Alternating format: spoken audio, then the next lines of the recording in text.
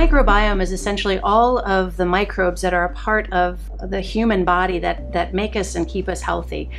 We're learning more and more about how many bugs are a part of our bodies and how they're important. It's an amazing and new open area of research, which is just so fascinating for me. And I think it's so cool that now we're able to do this type of analysis not only on the human genome, but on what's called the bacterial metagenome as well.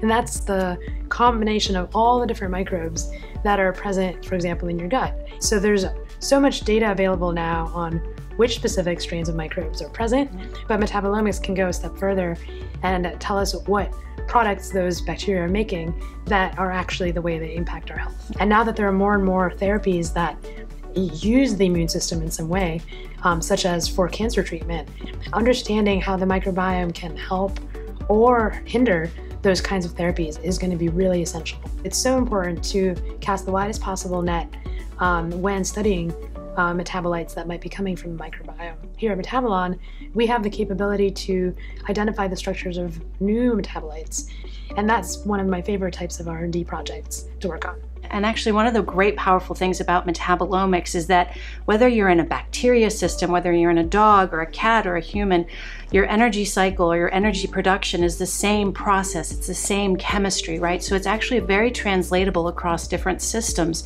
And so you ultimately get a much richer stream of data to be able to understand in all of these different model systems how they connect. So by studying the metabolomics, you can actually get a great deal of information about what's relevant in your genetic code. Yeah. And I think it's really interesting too that the genomics of the microbiome rapidly changes. Like bacteria are designed to change their genetic code rapidly.